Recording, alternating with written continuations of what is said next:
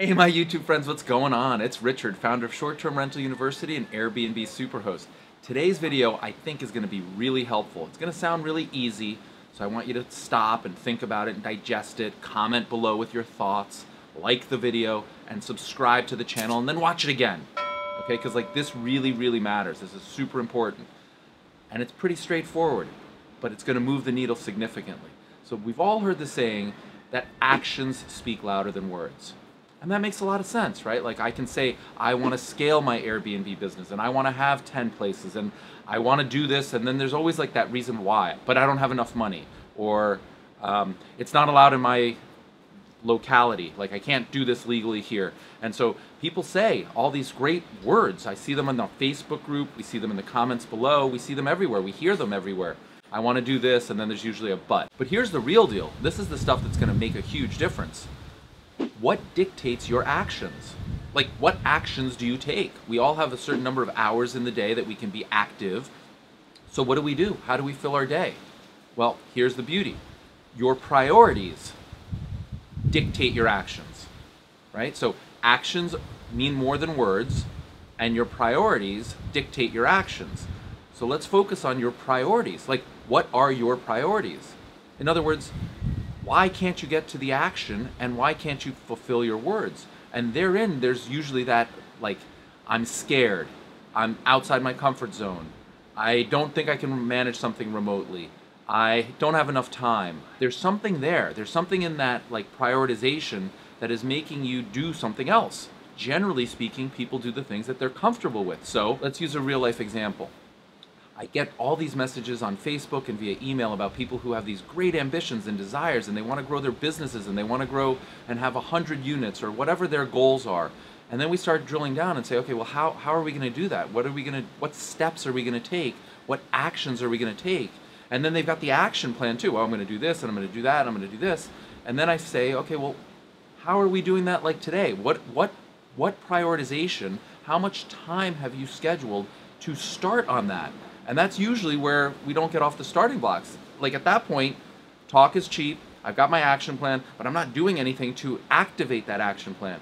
And so what I want you to start to think about, where the breakthrough becomes, is what are your priorities? And your priorities might be comfort, safety, W-2 job, family, health.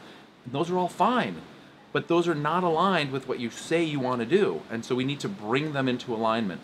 And the best way I can suggest that you do that is to go through this exercise where you think about, what are your words? What actions do you need to take to fulfill those words? What are your current priorities? Like, where are you spending your time? What are you doing? What are you satisfying? And why isn't there room left for you and your goals? Like, what priorities do we need to shift? What do we need to eliminate? What do we need to now stress so that you can go for what you've stated is your goal and your desire and your ambition? So I'm just trying to give you guys some thoughts about all the things that I'm hearing from great entrepreneurs who want to scale, who want to grow, who want to get started in Airbnb, and tell me they have this great action plan, and then they have these self-limiting beliefs that keep them playing small. And what I want you to do is to start talking about the new story, right? Like, that playing small is the old story. That was you before you were an entrepreneur. That's the way you used to think. You used to have those limitations and those reasons that you couldn't get started. But now in the new story, the new entrepreneurial you, the new lens, remember these lenses? The new entrepreneurial lenses that you put on, you understand that there's some self-limiting beliefs that you need to break through, that you need to overcome, and you might need to change your priorities around a little bit. Take a look at what it is that you're doing currently, what your priorities are today, what we can eliminate. What was a priority of yesterday that's no longer a priority of today? Outline what today's priorities are to allow you time, freedom, creativity, energy, breakthrough, so that you go partner with people and get the capital that you need, so that you get comfortable running places remotely, so that you get comfortable taking some of these risks that have held you back, so that you can achieve through actions your desired outcome, your words. So in a nutshell, actions speak louder than words, and your priorities dictate your actions. Simple as that. Focus on that. Comment below. What have you thought about through this video? What priorities have you reclaimed for yourself? What have you shed? What are you doing to make your priorities aligned with your activities and actions to satisfy your stated goals? I really appreciate this. I hope you found this helpful. It's a new way of thinking for some of you, but I think you'll find unbelievable reward and growth opportunities in your new story. This guy, I believe in you. I know you can do it. I want to help. Comment below, email me. Anything I can do to help you move forward, consider it done, my friends.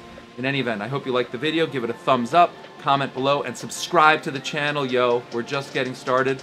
And now, entrepreneur lenses are off, and my priority is to chill with my daughter.